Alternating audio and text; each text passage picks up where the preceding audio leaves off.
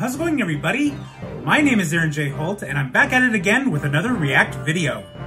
First of all, happy Halloween you guys. As you can see, I am wearing my Halloween shirt for the spookiest day of the year. If you're watching this at night, I hope you're having a fun and safe time trick-or-treating.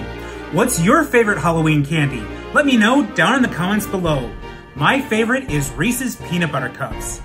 So since it's Halloween, I thought we should react to a Halloween video, you guys. So the video that we're going to be reacting to today will be 3 true disturbing Halloween horror stories, uploaded by Mr. Nightmare 6 years ago and has 3.5 million views as of this recording, you guys. Wow. So grab your trick-or-treat candy, turn down the lights, and get ready to have your pants scared off. So what do you say? Let's get started.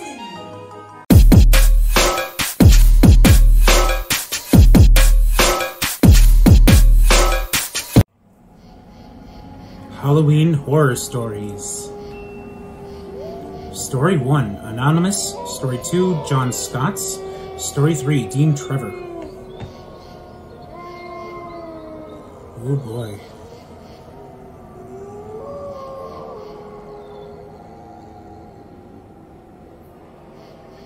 Halloween 2016. My 3 friends and I, who for the purpose of this story will be named J, K, and L respectively, were trick-or-treating downtown. Downtown was always a mob scene on Halloween only because the houses were so close together, meaning more candy for the amount walked. 10 o'clock was always the time things really started to die down, and by 10:30 we were really the only kids still out trick-or-treating. Only like 1 in 10 houses actually opened their doors this late, so we called it quits with the trick-or-treating and decided to just screw around. It was a Saturday night after all. As we called it quits with the trick-or-treating, a lone person in a clown costume was walking really slowly from the black fog in the distance. This was a legit clown costume too. The makeup was crazy. From the slit-mouth smile to the blood-filled boils, it was a scary costume. The 4 of us laughed and screamed in reaction, but ultimately walked away. We went to a park that was nearby to just goof around, make a mess with silly string and shaving cream and whatever. We weren't the first, however. Strands of silly string littered the playground, as well as shaving cream smudged on the walls of a bathroom building in the park to spell out obscenities. We all hung out on the playground, but Jay pointed out to the dark horizon, where 2 clowns were walking over to us. One of them the same clown from earlier. I didn't think it was possible, but the second clown was even more disturbing than the first. The first clown now seemed to be wielding some kind of long, spear-like object. They both approached us really slowly. The funniness of the situation quickly wore off as they got closer and closer. Then they started to charge us. We all ran in different directions. One of the 2 clowns was chasing me. Out the park and down the street I ran. I didn't know the area too well, but I did know how to get back to Elle's house. I ran all the way there. About halfway there I lost the clown. I called Elle and told him I was in his backyard. He was out of breath, but he said he just lost one of the clowns and was on his way over now. I said I'd call Jay, and he said he'd call Kay. Luckily, Jay picked up on the first ring. He wasn't being chased, so he didn't sound as freaked out as Elle did. I told him to meet us at Elle's house. 10 minutes later, all 4 of us were in Elle's backyard, gathering our thoughts and discussing what just went down. We had a good laugh about it now that it was over, as we ate some of the candies that we got. Kay went home, while me, Jay, and Elle hung out in the living room for a while. Lights off, TV on, playing some Xbox One party game. Jay looked out the window and then ducked, and told us to shh and turn off the TV. When we asked why, he said there was a clown out there. I didn't believe him, so I looked out the window. He screamed, "Don't," but it was too late. The clown standing outside of Elle's house looked right at me through the window. I shut the curtains and told Elle he wasn't lying. His parents weren't home, so going to his dad wasn't an option. Instead, we shut off the TV and went upstairs to Elle's bedroom. We looked out the window. The clown wasn't there anymore. Actually, we never saw either of the clowns again. But the next morning, Elle texted the three of us, saying he found a rubber clown nose on his backyard patio table. He said it was obviously placed there with intent to scare us, and mission accomplished because it worked. Luckily, that clown epidemic didn't last more than a month later. After that, it just became an old story. Oh, man. That clown craze. Oh, man. That was terrible. It was a school night Halloween. My mom and dad took my two twin brothers out trick-or-treating. I didn't have plans, so my parents kind of forced me to answer the door and hand out candies while they were gone. Since we live in a cul-de-sac on a dead-end street, we get next to no trick-or-treaters on Halloween, so every time the doorbell rang, I kind of jumped. I was in the living room watching TV, with the bucket of candies next to me on a small table. Butterfingers, the one and only candy my mom always got on Halloween for some reason. Jeez. The doorbell rang, so I took the orange bucket and brought it to the door and opened it. There was someone in a scream mask and robe holding out a pillow sack.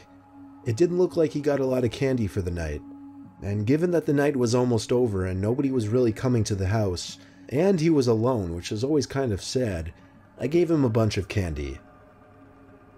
He walked away without saying thanks, which kind of made me feel bad, but it was honestly whatever. I stopped thinking about it as soon as I sat back down on the couch.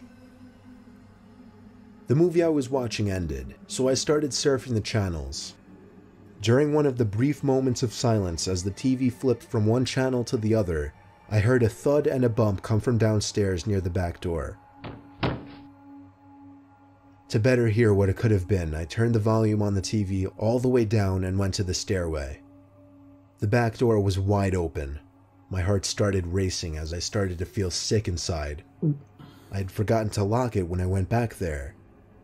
The big question was if what I heard was the sound of the door opening or closing, and if someone was in the house. Naturally, I called down the stairway for my mom and dad, and then my twins' names. The silence from down in the dark den was creepy as hell. I was afraid to go down there. Unfortunately, there's no door to separate the main floor from the den stairway, so sitting in the living room suddenly didn't seem very comfortable. I kept the TV on, but muted. I just felt safer with the extra light it provided. It took a while for some reason, but it finally hit me to call my parents and ask them to come home. My mom said they'd be home within half an hour. I told my mom I was scared that someone was downstairs because I heard something. She assured me that there was nothing and it was just my imagination. I hung up the phone and immediately heard the sound of wood foundation cracking under one of the carpeted steps to the den. I froze on the couch. Literally, I couldn't move a muscle, not even a finger. Then there was another crack. As silently as I could, I sat up from the couch into a half-crouched position, tiptoeing to the front door. But as I passed the couch that blocked the view of the den stairway from the living room, I saw something on the stairway. It was a scream mask, leering up from the stairs at me, but in a way where he was obviously not trying to get caught. The angle at which I saw the mask and the dark lighting made the sight so much more disturbing. When he saw me, though, he went the other way, back into the darkness of the den. I locked myself in my room upstairs and called my mom again to tell her what happened. They cut their trip short and came home. Only when my parents got home did I feel safe to leave my room. My dad and I checked the whole den, every closet, every room. Luckily, there was no one. The moral of the story simply comes down to keeping your doors locked, because apparently this guy just helped himself through our back door. Creepy.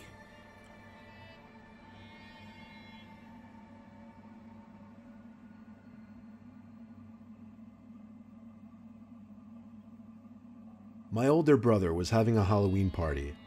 He was a sophomore in college. I was actually only in the 8th grade. Our parents weren't home all weekend, so he was taking advantage of the opportunity, I guess. He made it abundantly clear he didn't want me in the house during the party, but fortunately I already made plans to go trick-or-treating with 2 of my friends. We all agreed it would probably be our last year trick-or-treating, so we wanted to make it a good time. We started midday right after school, the prime time where most kids were out, most everyone answers their doors, and still had abundant supplies of candies. We each filled 2 bags of candy by dark, making stops at our houses in between to bring them home, of course. But we weren't done. We weren't satisfied yet. We needed another bag, of course. After eating dinner and resting at my friend's place for a while, we went back out with empty bags and flashlights. You'll find out why in a little bit. It was probably around 9 o'clock now. Getting candy was a bit slower by now since most buckets were empty and not everyone was answering their doors. An hour flew by because we were still having fun, though we didn't get much candy this time. By the time it was like 10:30 or 11, we stopped because it just seemed obnoxious to knock on people's doors this late. Everyone already went home because it was a Tuesday night, a work night and school night. But we already agreed we'd be skipping school the next day. We were all in the same homeroom and already knew nothing was going on at school tomorrow. So to us, the night was still young. So we went for a run to what locals called the Ghoul House.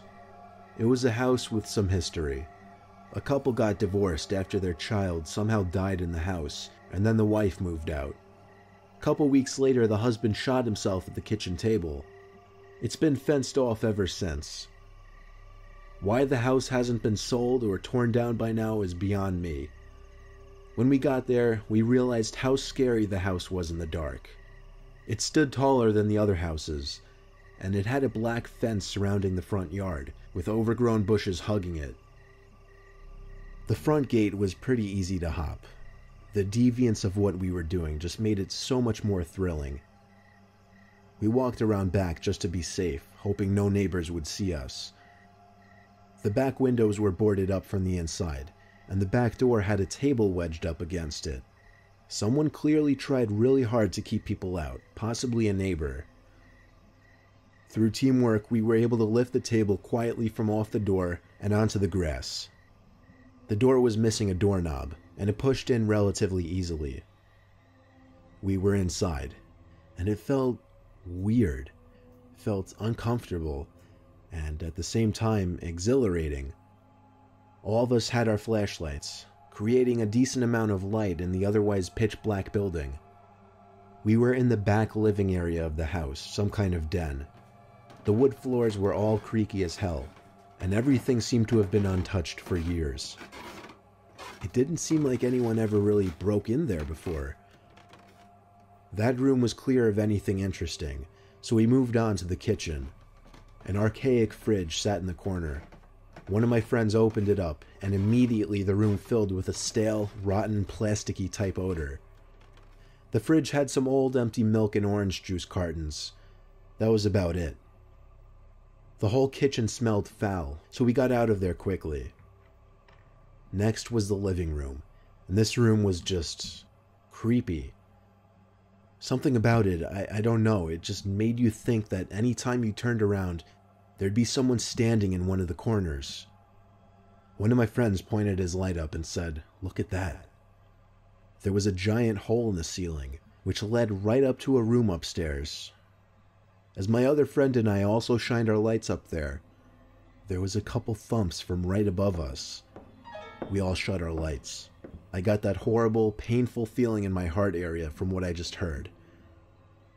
We all whispered very, very lightly that those were definitely footsteps. One friend whispered we should go up there, see what it was. My other friend and I said absolutely no way and started tiptoeing to the back door. But he was persistent. He didn't follow us. Instead, he went upstairs. He didn't even make a good effort at being quiet about it. We kind of felt like we had to wait for him down in the living room now, so we stayed put. We heard his footsteps upstairs now, crossing the upstairs of the house, until he stopped right above us. My eyes were adjusted to the dark by this point, so even without our flashlights on, I was able to see the figure of my friend, standing above us, looking down through that hole in the ceiling. I tried whispering up there loud enough so that he could hear, but apparently he couldn't. I didn't want to get any louder, but suddenly we heard footsteps coming from the stairway in the living room. We both turned on our flashlights and shined them up to the top of the staircase to see our other friend walking down the stairs. The realization set in immediately, and neither of us had the balls to shine our lights up to that hole in the ceiling to see who was actually standing there. I just screamed run, and we all booked it to the back door, out the house, and to one of my friend's house. The friend who went upstairs said he smelled something foul up there, like a rotting carcass, and that he also heard breathing coming from one of the rooms. To this day, we have no idea who was in that house, but it seemed unlikely that it was just another curious wanderer, given how boarded up the house was. To say the least, we don't go there anymore.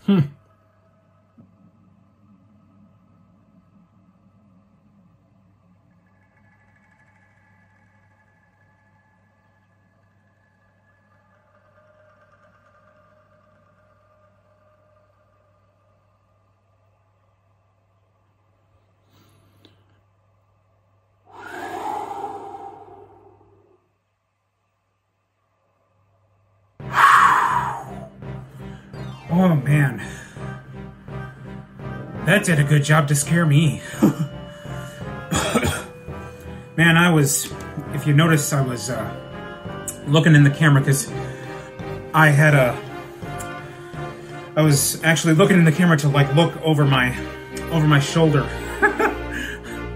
I was getting the creeps. I was looking over using the camera to look over my shoulder because I was getting the feeling that something was behind me. Oh man. But yeah, especially that first story. Oh man, the clown craze all the way back then in 2016 or 2017. Oh man, I hated that clown craze, man. Oh man. Just the clowns showing up in them, especially that one clown who showed up in the middle of the road with a rake and he's just like... It's like that's the reason why you no longer see the Ronald McDonald statues in McDonald's anymore. Oh my gosh, Creep City. Oh, I never want to see that again. Like, I don't know what it was with the clown craze back then, but man, I never want to do that. I never want to see that again. And then that second story with the home intruder, I've never had that happen, but man, I can only imagine how scary that must be to have someone sneak into your house and all of a sudden they creep upstairs from the basement, or in that case, the den. Man, and then that third one especially, you know, creeping into that abandoned building. Oh, all three stories, man. But especially that first story, the clown one, especially. And they say clowns aren't scary. Man. First seeing the clowns outside the house and then like going upstairs to your room, you look out the window and the clown's not there? Whew. Man. But yeah, how scary did you guys think that those stories were? Let me know in the comments, because honestly, that was a real goose egg on the goosebump meter for me.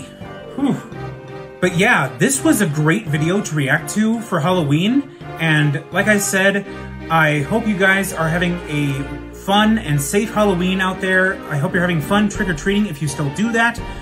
My version of trick-or-treating, I don't dress up. I usually just wear my Halloween shirt and I go over to Walmart and I just buy all the candy that I want, and I get the candy that only I like.